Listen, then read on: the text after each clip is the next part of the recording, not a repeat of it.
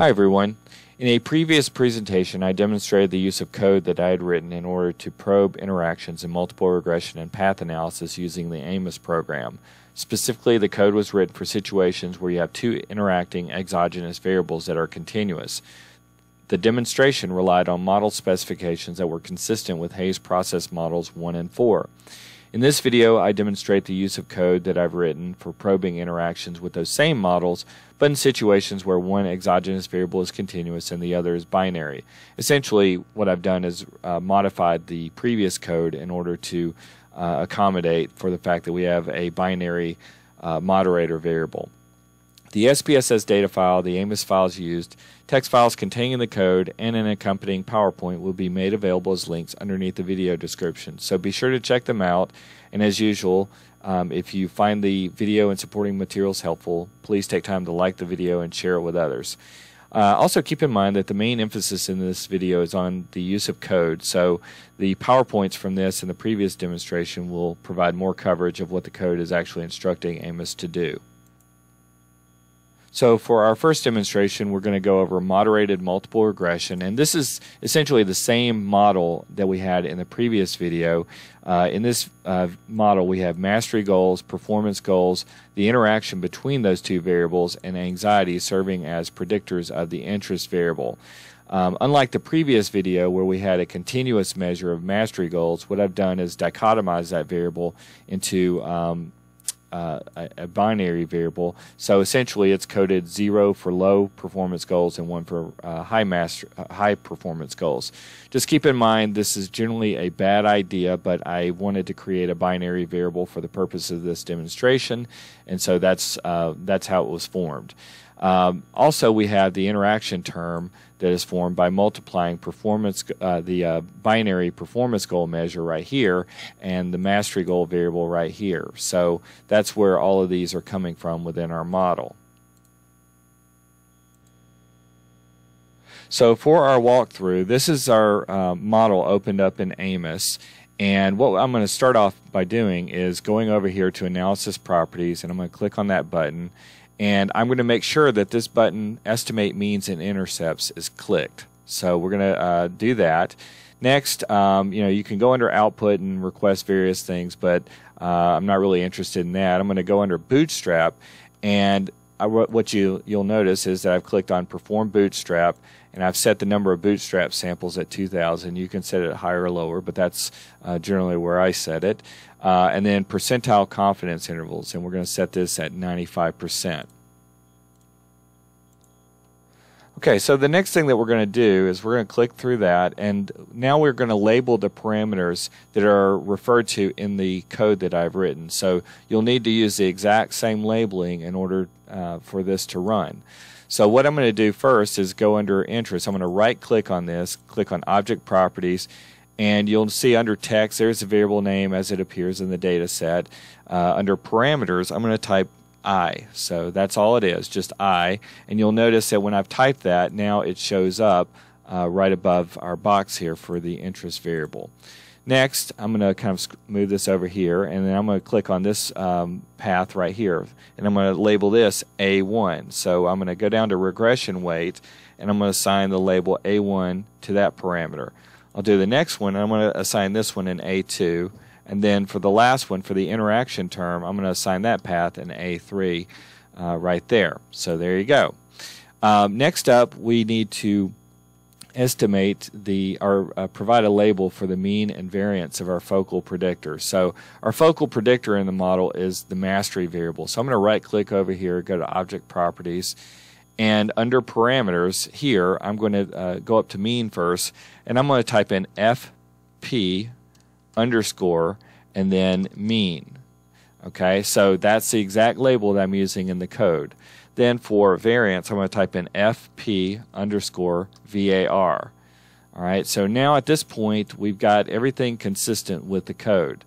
Next up, we need to actually instruct the program how to use these labels, and so again we're going to refer back to our code, and that means that we're going to have to be using the user-defined estimands option in the AMOS program. Now right now at the very bottom of this screen you'll see it says not estimating any user-defined estimands. So what we're going to do is we're going to take that that text file that I've written, we're going to copy the code from that into the user-defined estimand box. So what we'll do first is I'm just going to click down here at the bottom and then click on Define New Estimands. And so this box is going to open up.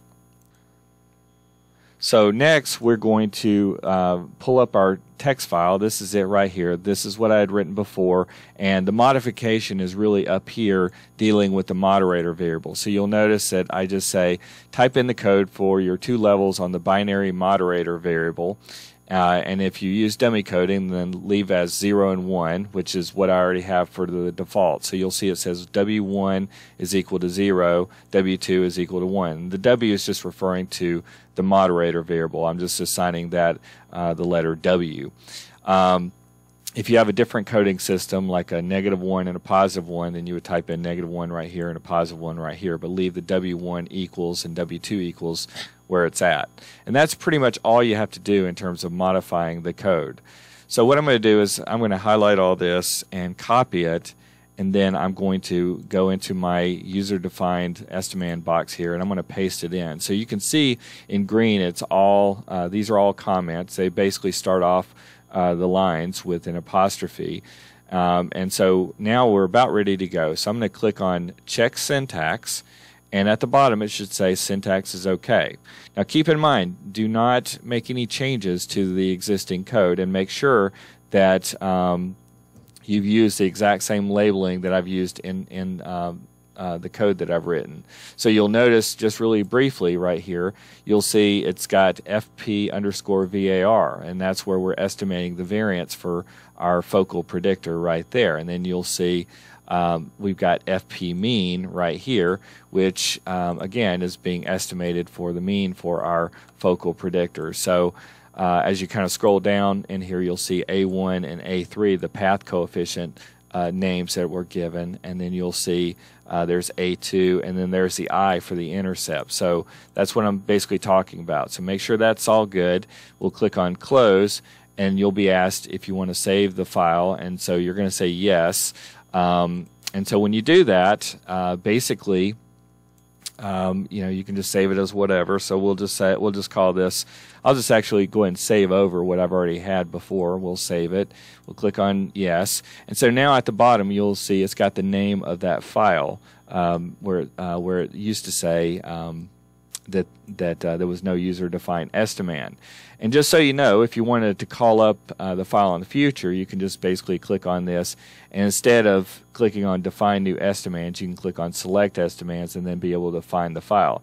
If you wanted to modify the estimand file, you can just go under Edit Moderated, basically the name of our file right there, and you can make whatever changes if that was what you wanted to do, which again you don't want to do.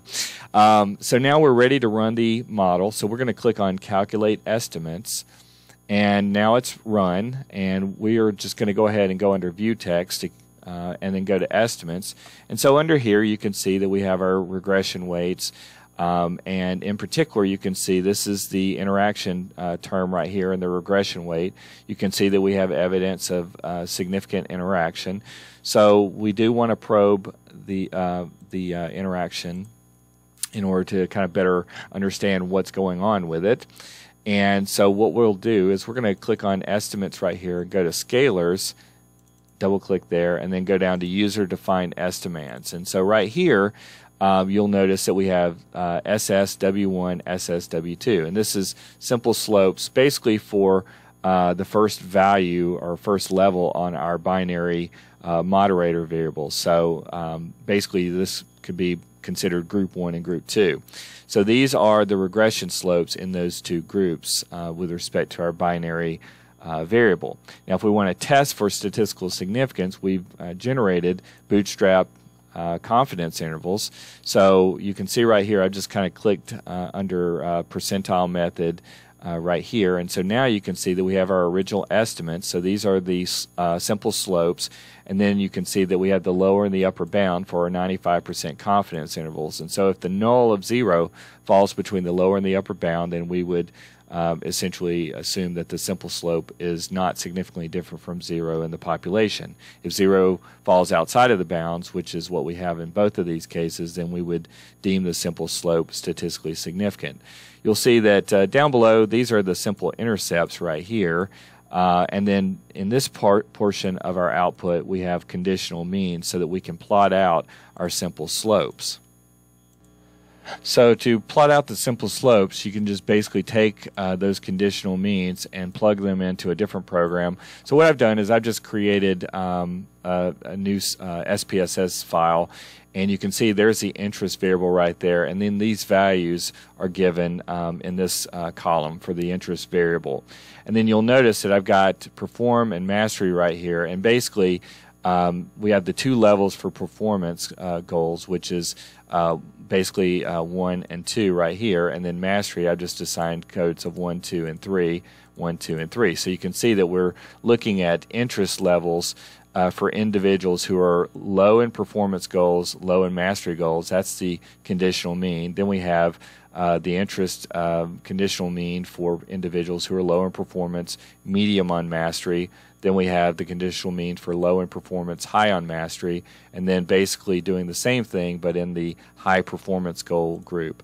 I've also just went ahead and under variable view I've set it up to where when I plot this out I will actually get these value labels in my output. So essentially that's what I've done, and if you go under graphs, legacy dialogues, line right here, I'm going to click under multiple, define, and you can see I've already kind of set this up. So I've just basically moved the original interest variable over to this box right here after clicking the other statistic right here, moved mastery right here and performance right here, and so when we click on OK, we get our output, and so this is it right here. So there's our plot of the simple slopes, and so you can see that the slope for the relationship between mastery goals and interest is more positive in the high performance goals group as opposed to the low performance goals groups. I don't know if it's theoretically consistent, but this is fictional data anyway, so it doesn't really matter.